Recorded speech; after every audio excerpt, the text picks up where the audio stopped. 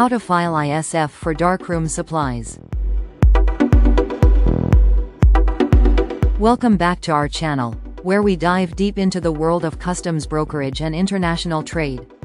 In today's video, we will be discussing how to file an importer security filing, ISF, for darkroom supplies. If you're a photography enthusiast or a professional looking to import these essential goods, this video is for you. Before we begin, let's have a quick overview of what we'll cover in this video. First, we'll explain what an ISF is and why it's important. Then, we'll discuss the specific requirements for filing an ISF for darkroom supplies. We'll walk you through the step-by-step process, giving you valuable insights along the way. So, let's dive right in. So, what exactly is an importer security filing or ISF?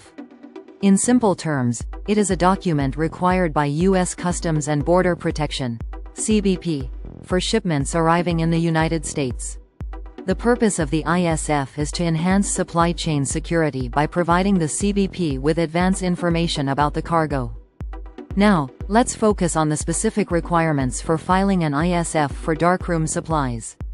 The first thing you need to know is that an ISF must be filed by the party responsible for bringing the goods into the United States. This is typically the importer or their authorized agent, such as a customs broker. When it comes to darkroom supplies, they fall under the category of general cargo. As such, they are subject to the same ISF requirements as other merchandise. This means that if you're importing darkroom supplies, you must file an ISF at least 24 hours before the vessel's departure for the United States. Now, let's talk about the step-by-step process of filing an ISF for darkroom supplies. The first step is to gather all the necessary information about your shipment. This includes details such as the seller, buyer, manufacturer, shipper, consignee, and a detailed description of the goods.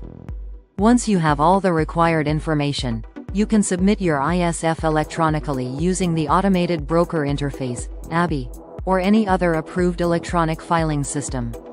It is important to note that accuracy is crucial when filling out the ISF, as any errors or omissions can lead to penalties or delays in the clearance process. After submitting the ISF, it's important to monitor your shipment for any changes or updates. If there are any modifications to the information provided in your initial filing, you must promptly update the ISF to ensure compliance with CBP regulations. As you can see, filing an ISF for darkroom supplies is an essential step in the import process. By providing necessary information to the CBP in advance, you're contributing to the overall security of the supply chain. We've covered a lot of ground in this video, discussing the importance of an ISF, the requirements for filing one for darkroom supplies, and the step-by-step process. We hope you found this information helpful and informative. Thank you for watching, and don't forget to subscribe to our channel to stay updated with our upcoming videos. If you have any specific topics or questions related to customs brokerage and international trade, please let us know in the comments.